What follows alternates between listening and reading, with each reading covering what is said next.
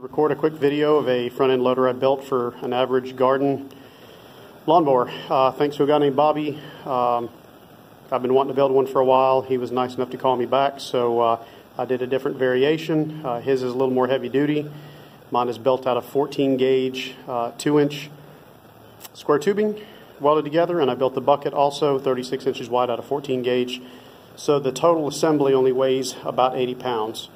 It has a total lifting capacity of about 300, more than you'd need for a lawnmower, especially with a differential rear end that doesn't have enough behind to get up and really dig anyway. But moving rock, mulch, digging, all the basic yard stuff you wouldn't want to do, pretty comfortable. So this is not going to be the greatest video because I got to mount it on top of a stool, but I'll kind of show you how it works here briefly, and you'll get an idea.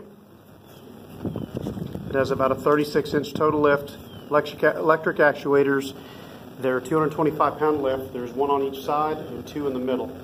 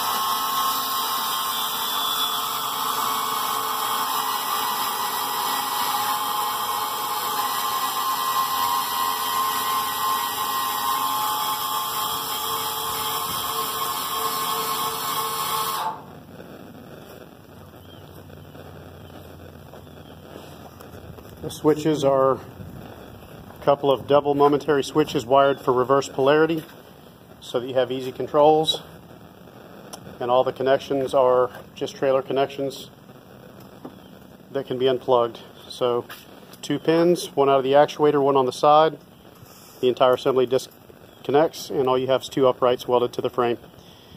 Alright, thanks.